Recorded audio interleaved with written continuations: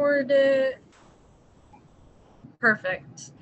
So today's training is going to be on everything you need to know for your first day, whether for those first day shifts.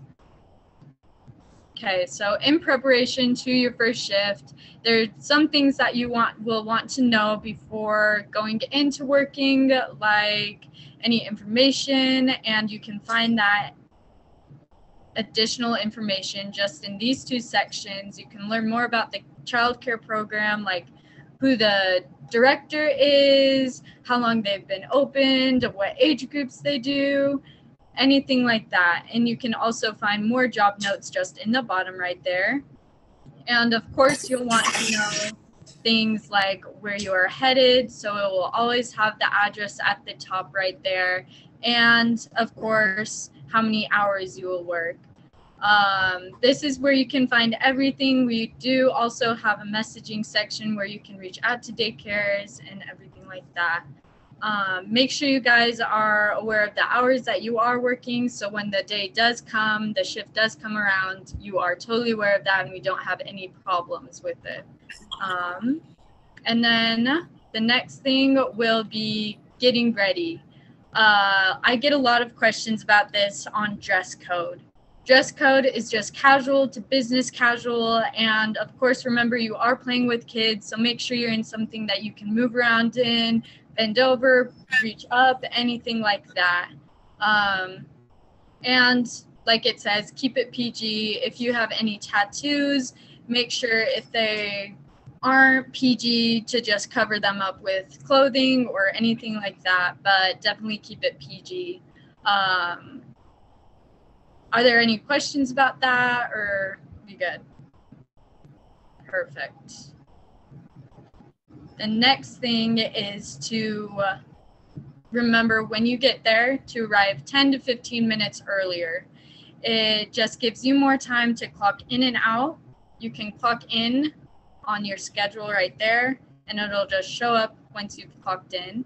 And once you do get there 10 minutes or 15 minutes early, it'll give you time to ask that provider any questions about what you'll be doing that day, what age group you'll be working with. It'll give them time to also show you around the classroom, around the daycare, so there's no hiccups of where you need to be, what you'll be doing, anything like that.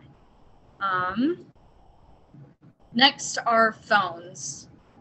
Phones. This is your job. We don't want you guys on your phones or anything like that on the clock.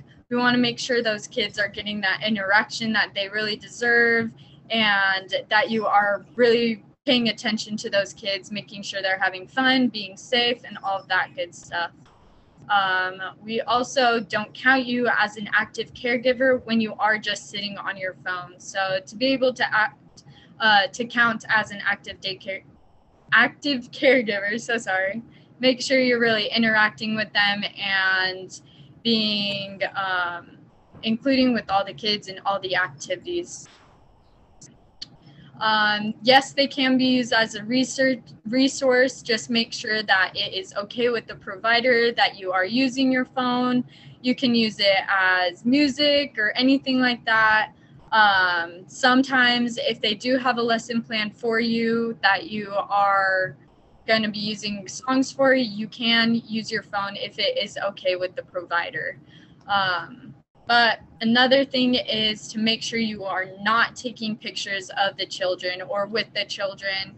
It is illegal and against privacy policy. So just make sure you're not taking any pictures with the kids. That's a big no-no. And then breaks. Breaks are mentioned in the app in the shift. You can see how long you have a break for, if it's paid for, unpaid for, just in the break little section. If you are eating on your breaks, make sure you are eating in the correct designated areas to avoid allergic reactions, contaminations, anything like that. I'm sure the provider will show you where their set room is, if they have a set room for those breaks, lunch breaks, anything like that. But if you do leave, just make sure you have enough time to get back on time for your shift from your break. When going on break, make sure you just clock out in your time card and then clock back in when you get back. At the end of the day, just make sure you're connecting with your provider, asking them if they need anything help in addition. Maybe they might have you take out the trash, pick up toys while they're getting the evening snack ready, anything like that. And just make sure you're helping out as much as you can with the end of the day routine. Of course, make sure to grab your belongings. You don't want to leave a phone or car keys behind. Make sure you have everything. And when you are ready, to just clock out and submit your hours. You clock out right there and then submit your time card at the end of the day. Once that's all done, now we will talk about how pay works. Submitting your time card, you'll just hit that button. I'll go back, submit time card at the bottom of the time card, and you will be submitting those hours to the daycare so that they can approve it and get a paycheck submitted and on its way to you. For your first shift worked, it can take up to a week to get that processed and directly into your account. But after that first shift, all of your other shifts will take around 1 to 3 business days or just days to get that directly deposited into your account. But that is our training for today, just first day questions. Do we have any questions that you guys might have?